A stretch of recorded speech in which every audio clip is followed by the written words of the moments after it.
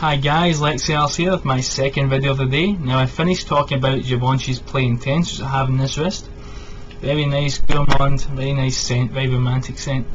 So now I've finished talking about that, I've got another scent I want to discuss. This is from the Cerruti house. This is Cerruti 1881 Black. Now this is a flanker to the original Cerruti 1881. Which I've also reviewed, which is an excellent scent. Now there are a few flankers which a lot of people don't talk about. In fact, the Cerruti house in general doesn't get a lot of talk.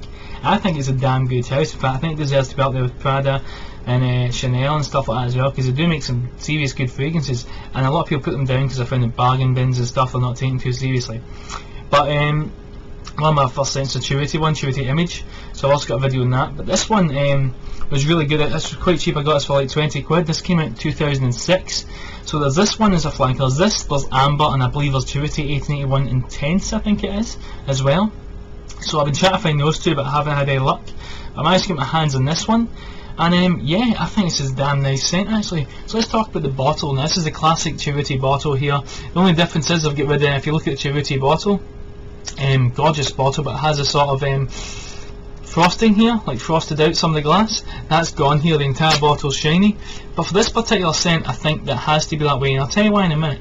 As you can see, it's a darker tone, same bottle, darker lid. Information there. You got Cerruti 1881 on the side there. If you can see, yep. So let's talk about the sprayer. Now, this is a damn good sprayer. Like I said, the Cerrutis are oceans, most of the sprayers. If you look here, yeah. I think Cerruti are like second to Creed as far as heavy sprayers go. So here we go. Now, what do I get from this? Let's see. Damn, this is very, very strong. Right off the bat, kind of alcoholic a wee bit at the start. This is where I've read a few reviews, people got a bit offended why it was sort of synthetic at the start. I do get what you're talking about, the synthetic part here. I kind of like it, but it's not too bad. But I do get what people talk about, it's a bit synthetic. So this smells very dark, very wet. Like this is like, if you like Narciso Rodriguez for him, I think you'll like this, if you get me. The bottle matches the fragrance perfectly. It's very sort of gloomy, whereas the original Cerruti is very glorious. You could imagine smoking a cigar wearing a suit wearing it. This one's very sort of gloomy. Like imagine it's a sort of wet day, or it's just finished raining. You're in Italy and it's just finished raining, and you're in it outside, sitting outside a cafe. It's a bit damp, and it's that hot way, but it's finished raining, and you're eating like a cherry pie and smoking a cigar. This is like, me, I get sort of cherries almost. At least that's what I think it is. It's sort of fruity, maybe florally, but cherries in there. Sort of florally, fruity cherries, if that makes sense. But it's kind of smoky at the same time. It's kind of gloomy, but it's masculine, smoky, very sort of florally, but florally, fruity cherries, but smoky, you know, tobacco-y. Like I said about the cherry pie and cigar, that's what it's like, but it's gloomy, masculine, gloomy. It's very, very nice actually. This particular one, I quite like it. The dry down's better because the alcoholic part disappears, and you're just left with this really nice scent. So it's just sort of fresh. It's fresh as well. Like I said with Narciso Rodriguez, a lot of people get that sort of cucumber thing. Well, this has that sort of same fresh vibe, not the cucumber, but just like fruit salad, like aqua Fahrenheit almost. You can just imagine being there. The smokiness is starting to come in. Pretty good, I have to say. Not as good as the original by far, but not a bad attempt. Let's talk about lasting power. This is one of these ones again which lots of people talk about as beast mode. Beast mode projection. Longevity is off the charts. Projection's beast mode, and there'll be one person that says they don't get one. This one's not as harsh as Givenchy Play Intense. It isn't like 100 people get beast mode, 100 people don't. This one's more like 50 people get beast mode and 10, 15 people don't, if you get me.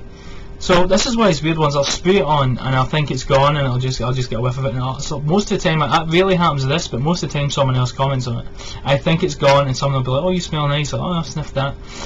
Most of my mother actually, when I come home, she's always like, "Oh, what's that you're wearing?" So it just proves it lasts. When I come home from college, she can still smell it. And last time I wore it, that's what happened anyway. So quite a nice scent. It's starting to dry down now. The alcohol starts to go away. But that's what I get from that sort of cherry vibe. It's hard to describe. I know I'm not the best at describing things, but this one, I do like it. I think it's kind of classy. It does smell Italian, and it's not as good as the original, but damn good attempt. I mean, for the price, for like 20 quid for the 100 mils, you can't complain really. Really, really nice. So I would say projection longevity with me, I get about what, 8 hours longevity. and alright projection, decent projection actually. From what I can get, I mean, it's going strong now on my hand, so I think decent projection, because it might offend, especially the alcohol thing at the start. If you wear this, I would give this a couple of minutes, 10-20 minutes, maybe even half an hour before walking out the door, if you're going to get a train or something, before you go out in public, just to get rid of that alcoholism, that sort of blast can put a few people off. So where to wear this? I would say age group wise, this one's not really, you could wear it in high school again like Givenchy, but I wouldn't. This one's a bit more mature. It's Cerruti we're talking about here, you know, not Adidas or 1 million. So I would sort of wear this one in my 18 and up. This is the sort of 18 and up category. Yeah. So I would say to wear this, I think this is quite good casually. And for work, I think this is good as well, because again, if we go easy in the sprayer, I would say normal wearing of this, I would say 4 sprays, maybe 5 tops, normal wearing. But I would say for work, 2 to 3 sprays, maybe 3 tops, and for a date, the same, 2 to 3. For a date, again, like I said, wait, let it dry down a bit.